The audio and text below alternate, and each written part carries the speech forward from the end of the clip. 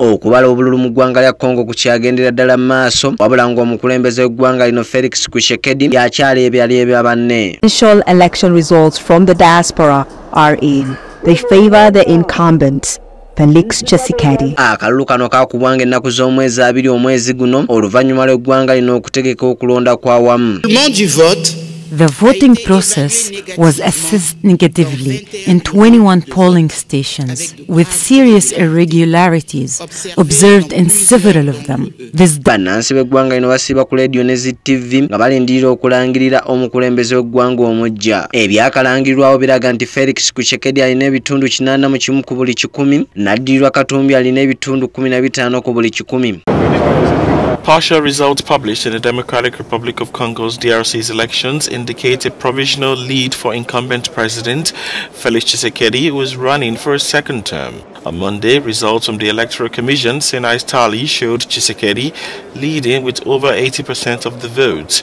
Ekifo ky'obwa President kyavuganyizibwako abantu 2 newankubadde ku bano nga Katumbi yakyakutte ekifo ekyokubiri n'obutundutundu 15 ku buli 100, Nadira Ferro ali mu kyokusatu. Bano basabye akakiiko k'ebyokulonda okukomaawo ne bibalangirira wabula akalulu kaddibwemu. Tshisekedi is being followed by businessman and former governor of Katanga in the southeast, Moise Katumbi, who has polled 15.18%, and the other opponent, Martin Fayulu, with 1.2% so far. Abalonzi obukadde 40 mu Congo beewandiisa okulonda President omuggya, abakiise mu lukiiko olukulu olw'eggwanga n'enkiiko z'amasaza wamu ne bakansala ba munisipaali nga Desemba ennaku z'omwezi 2 kyokka akakiiko k'ebyokulonda aka Independent National Electoral Commission kayongezaayo okulonda okutuuka ng'ennaku z'omwezi 21 Desemba nga bakkiriza nti ebifo ebimu ebyokulonda byalemererwa okuggulawo. Around 44 million people in the nation of 100 million were registered to vote, with more than 100,000 candidates running for various positions.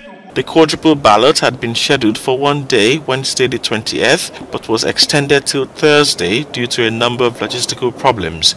While the Congolese government acknowledged delays late on Wednesday, it hailed the efforts of voters and the Electoral Commission. Kigambibwa nti okufaanaganako n'amawanga ga Africa ne mu Congo nga beetegekera okulonda kuno, abamu ku bannabyabufuzi baakwatibwa ne basibibwa mu bitundu ebimu obululu bwatuuka kikeerezi. Abalonzi abamu baagaanibwa okulonda nti bazze kikeerezi mu bifo ebirondesebwamu wamu n'emivuyo emirala.